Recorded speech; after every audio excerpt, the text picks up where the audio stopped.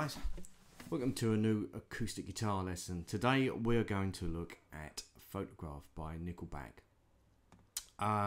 Nice song this, it's got nice open chord voicings, nice strumming pattern, and quite a simple structure as well, so a good one to get going on. Right, I'm going to start with the strumming pattern.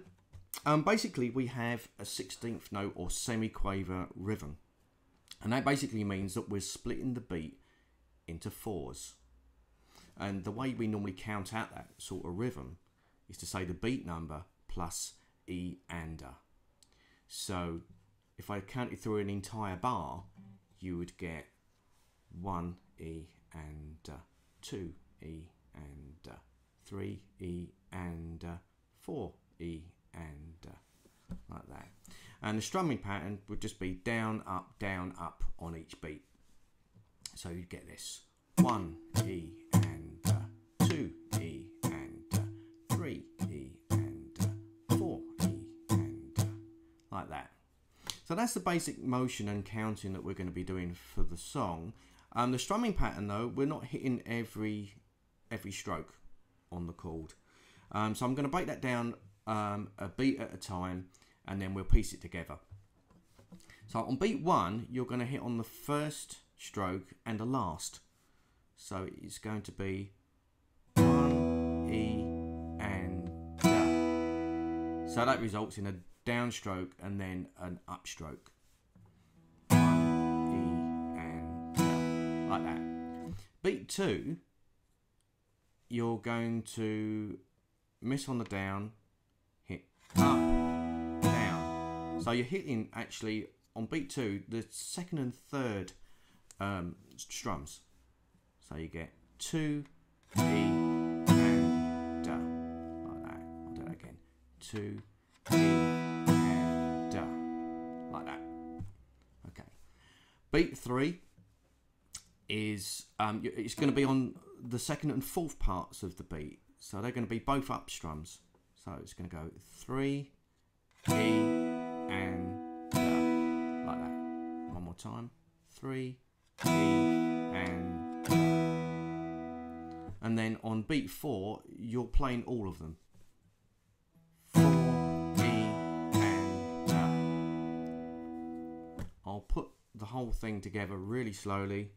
So we got 1 E and Da, 2 E and Da, 3 E and Da, 4 E and Da.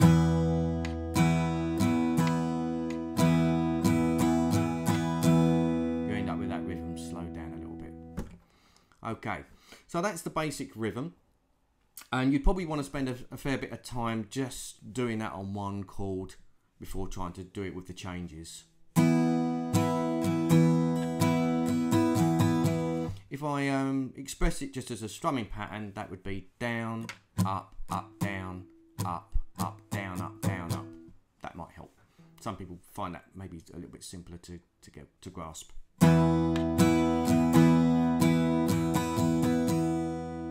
Okay. Right, so that's the rhythm. The chord shapes. The first one is an open E5 shape. You're playing all 6 strings. Actually, for all the chords, you're going to play all 6 strings. So the first chord is E5. You're holding down the 7th fret on the A, and on the 9th fret on the D and G strings. And you play all 6. Lovely big wide sound. So that's the first chord, and then we move to a B add 11. So this shape is 7th fret on the E, 9th fret on the A and D strings, and 8th fret on the G. And again, you play all 6 strings. Really nice chord. This particular shape we're going to use for most of the other chords. So that's the B, or B add 11. The next one's going to be a type of D chord. We're going to move the whole shape up to the 10th fret. So frets are 10 on the E, 12 on the A and D, and 11 on the G. All 6 strings. You get what's it's a D6 add 9. you can think of it simply as a D chord for now. It's much easier to deal with. Okay, so that's our third chord, and then our fourth chord, we're going to move that same shape down to the 5th fret. So now we've got frets 5 on the E, 7 on the A and D, and 6 on the G. You get an A add 9. So you get E, B, D, A, and you just play each one with that strumming pattern. So I'll do it at a moderate speed.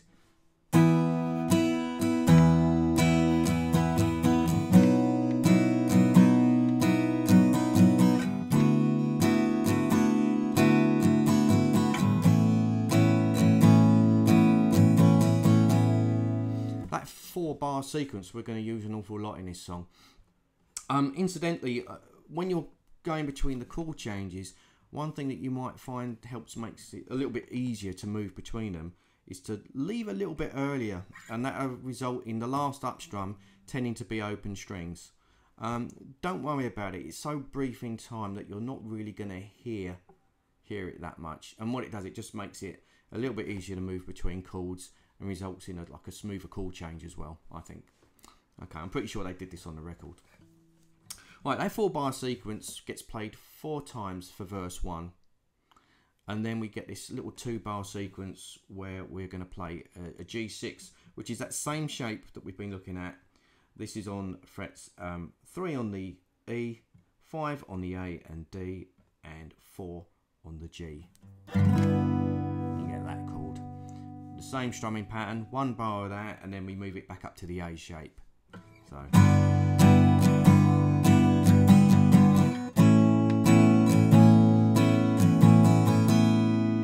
Like that. Okay.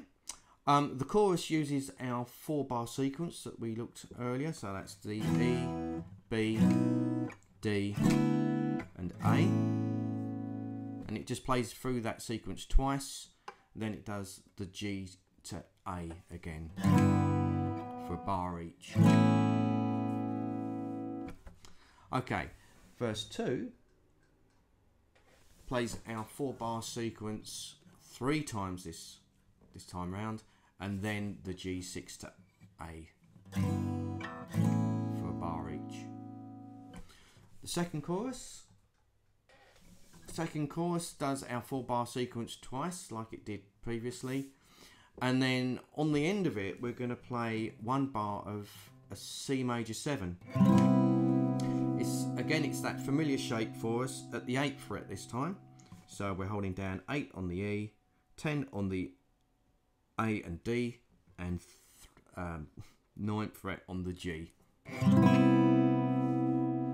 going to do a bar of that, and then a bar at the D position.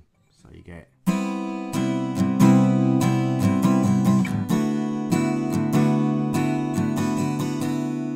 Like that. And that brings us into our middle section of the song.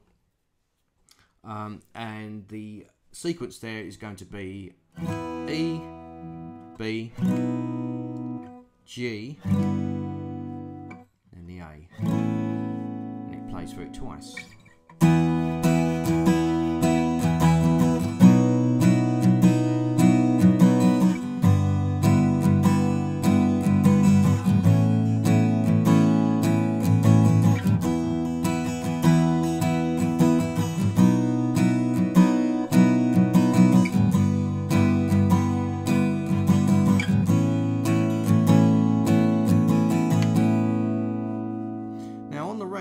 You hear this for the next bit. You hear like a little arpeggiated sequence.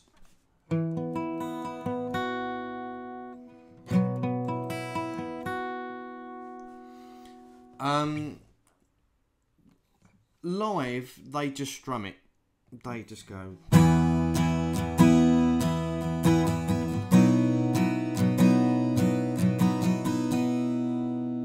So you can just do that. That's what they do live. But I'll show you this little picking sequence. Holding down the E5 chord, we're picking the strings A, D, G, open E, first string E, back to G, back to D, Then you bring your finger over and play 7 on the B. Like that. And then the next one is a B sus4, so it's a slightly different shape. You're holding down 7 on the E and then 9 on the A, D and G.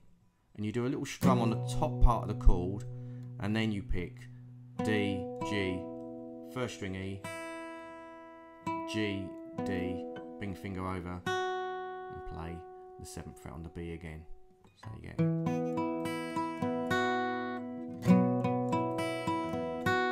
like that.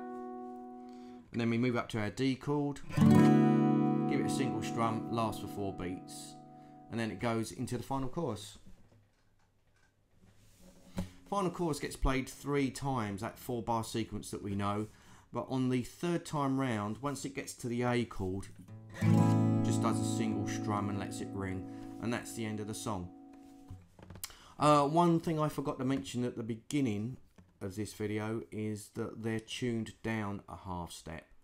So if you plan on playing along with a record, either tune your guitar down, or if you've got a bit of software where you can tune the recording up.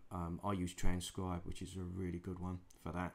Saves me retuning my guitar. I'll give you the tuning anyway, just in case you don't know what that is. Basically, everything's just going 1 fret lower. So your E will become E flat, A becomes A flat, D's D flat, G's G flat, B's B flat, and E's is E flat. So if you've got a chromatic tuner, that's quite an easy thing to do. The other way that you could do it is to start by tuning down your 6th string. The way I would do it is probably take it down a little bit first, and then hold it at the 6th fret and compare it to the A string. A little bit high, so take it down a bit more.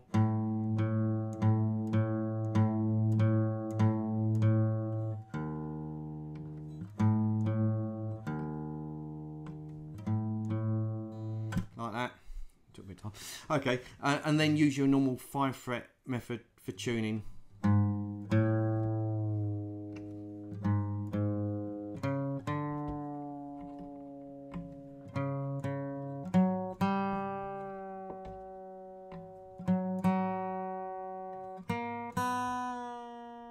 Fourth fret once you get to the G string, of course, and then back up to, and tuning it down like that, and then that would put your guitar in E flat, but standard tuning, but just 1 step down. I hope that helps you, and I hope you enjoyed the lesson, and I will see you next time. Cheers.